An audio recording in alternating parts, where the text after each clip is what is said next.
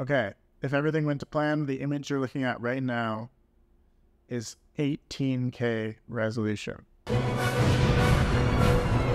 Now, if you didn't hear about all the hype surrounding Oppenheimer, Christopher Nolan's latest movie, it was shot on 70mm IMAX cameras, which have a perceived resolution of 18K. Obviously, it's impossible to actually determine the exact resolution because film does not work in pixels, but I wanted to see if I could create my own version of that digitally to make my own 18K IMAX camera. If everything went to plan, you should be looking at an IMAX aspect ratio and an 18K resolution image. Well, in this case, 8K, because that's the highest resolution that YouTube allows you to upload. But the actual image is 18K and has just been downscaled to 8K to fit YouTube's compression algorithm. So how did I do this? Well, to be fully transparent, this is the image that was actually shot on the camera I used. The 6K resolution Red Komodo, which has a super 35mm sensor, not even close to the size of 70mm IMAX. So what do we have to do to achieve an actual IMAX size frame and resolution? Firstly, a bit of math. I took the size of the Red Komodo sensor, the 17:9 Super 35 sensor,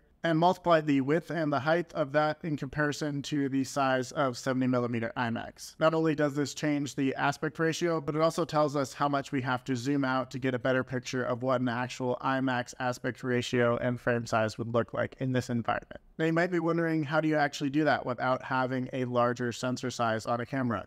And that's where AI comes in. Because this is a static shot, I used AI to extend the frame size, not only to achieve the aspect ratio of IMAX and the field of view of an IMAX 70mm camera, but also to increase the resolution and enhance it to get to that 18K figure. This is not at all practical, and I wouldn't recommend doing this for any normal shots, and frankly, the edges of this might look weird because I don't know how this has turned out yet. I just wanted to try it to see if it was even possible to achieve A, that resolution, and B, emulate the frame size and the aspect ratio of IMAX. If you had a chance to watch Oppenheimer in 70mm IMAX, you'll know how good it looks on that giant silver screen. And while you're definitely not watching this video in 70mm IMAX, and while YouTube's compression is probably ruining all the perceived resolution, it's fun to think that maybe a couple decades from now we'll have cameras in a lot smaller of a form factor that are not as loud as a current IMAX camera